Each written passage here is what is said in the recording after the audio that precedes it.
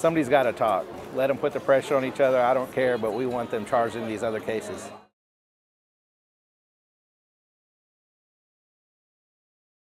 So this all happened New Year's Day, right? New Year's Day. It happened about 5, 6 in the morning. Some people cut the locks off our trailers and stole them out of our parking lot. These are not just any kind of trailer. No, it's a pretty big dual 500-gallon smoker trailer valued at about $30,000. It's about an 8,000-pound rig. What'd you think when you saw they had been stolen? Just sick. Sick is like, you know, we hadn't even had it a year. And just sick to my stomach that somebody would do that. You got video of them? Yeah, we have video of them committing the crime, sawing the locks off of it and hooking up and taking off with it.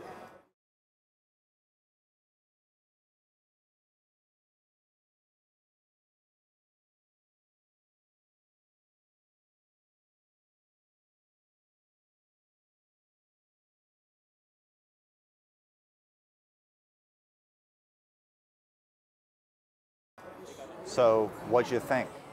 I just wanted it back. You know, fortunately we had it outfitted with GPS trackers, so I just wanted to find it as soon as we could. You found it. Tell me where. Yeah, we found it within 4 hours, just about a couple of miles from here in a empty lot next to a local cafe. So what'd you think when you found it at that point? Just looking around, kind of just freaked out, looking around for people that might have been watching me, but called the police right away to get them out. And it looked like it had just been stashed, like somebody was going to return for it. So I had a hunch that they would be back to try to pick it up. You didn't give up? No, that was just the beginning of it. You know, I wanted somebody to pay for the crime. So that's when the wild chase started. Tell me about this wild chase you've been on. Yeah, so like I said, we had a hunch that somebody would come back for the trailer. So after the police released custody of the trailer back to us, we got it locked up in storage, nice and secure. And then we talked to some local business owners that allowed us to mount cameras in the area just in case our suspects returned. And we had those cameras up within 5 to 6 hours after we recovered our trailer. What'd you see on them? For the first few days, nothing. Just you know, activity of the employees of the restaurant coming out to the field, taking trash out, things like that. Was able to kind of tell who owned the restaurant and saw them move their vehicles around. Didn't really think anything of it. I was like, okay, maybe it's a dead end here. It wasn't a dead end? No, wasn't a dead end. Another week passes by, I think around January 13th. I see the owner of the cafe pull up, followed by our suspect white van at the same time. They exit their vehicles and go in the cafe together for about 15 minutes. What do you think? I'm freaking out at this point. I'm like, okay, what do we got going on here? Why is he with the owner of the restaurant? That's my suspect, that's my white van. Is the owner of the restaurant involved? It sounds like the real key to all of this that connects what happened to you, connects what happened to Landry, connects what happened to Grease Monkey, right, is one distinctive vehicle. One distinctive white van. It's got very distinctive peel patterns on both sides of the vehicle, and it's got a hand-painted white grille. It's not like any other van out there. And that's what tied it all together. This same van appears in all these thefts and all the security video. Huh. So eventually you look at this van outside of this cafe, you're watching the video of how they're all interacting, right, where they're going, when they're coming, and you're convinced this cafe is in on it. The owner knows about this. Yeah, I'm convinced that the owner has to be in on it. There were 3 to 4 occasions where that white van pulls up before the restaurant's ever open. The occupant, the driver of that van, and the restaurant owner go inside the cafe for several minutes at a time. At one point, the driver comes out with keys and moves the owner's vehicle and starts loading it with appliances. So what do you think when you see another small business? Yeah, it's disgusting. I mean, you know, we're in a tough industry. There's restaurants in Fort Worth closing every single day. And to have somebody in the same industry that's possibly connected with our theft, yeah, it's a sinking feeling in your stomach.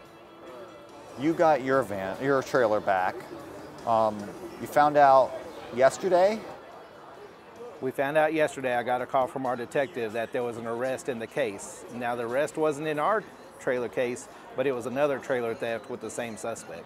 Because this is all, like, once you started posting, people started coming out of the woodwork practically. Right. So we took to our social media pages, we took to our Instagram, which we've got just under 40,000 followers.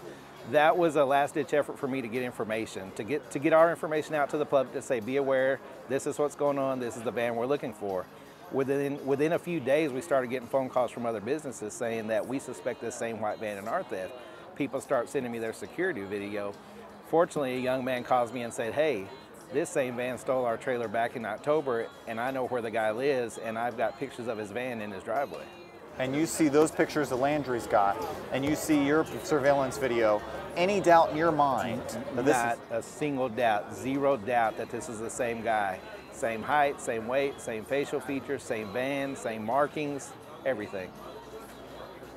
How do you feel now that he's been arrested? A little bit better that we know who he is, a little bit better that there's a name to the face, but he's still not charged in our case. He's still not charged in several cases, even though we know beyond a shadow of a doubt it all counts when it comes to the courtroom, and that's where the police say they don't have enough right now.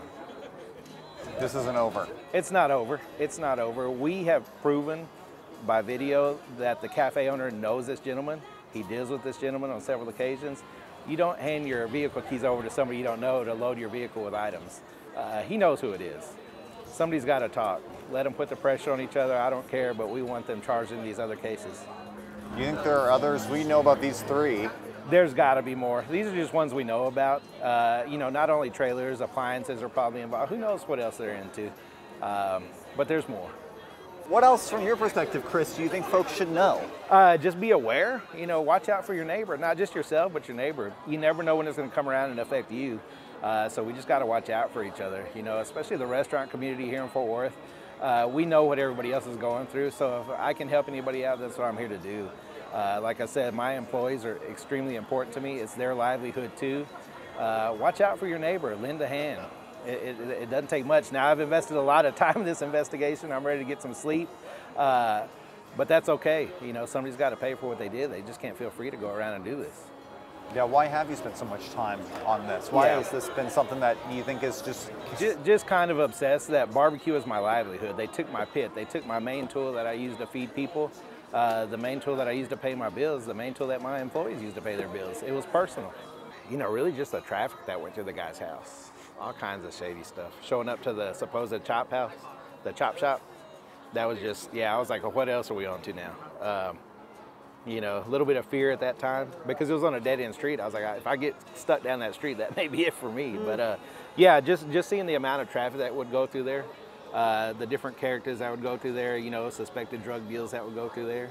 Were you at all surprised? I mean, when you posted this to your Instagram and said, hey, does anybody see this, know anything about this, were you at all surprised that the number of other trailers that have been taken? I was surprised at the number of trailers and that nothing had been done about it. I was surprised that there was such clear-cut video evidence from October and nothing was done about it. There was no arrest in the case yet. Had he been arrested in October, we wouldn't have been here in January going through this. Not only myself, but the other businesses, the other Grease Monkey, the Doggy Digs that had their trailers stolen. Those guys wouldn't have had to go through that had something been done in that case, and there was clear-cut video of the suspect. And there's still another suspect out there. There's clear-cut video of that guy as well, his helper, but no arrest there.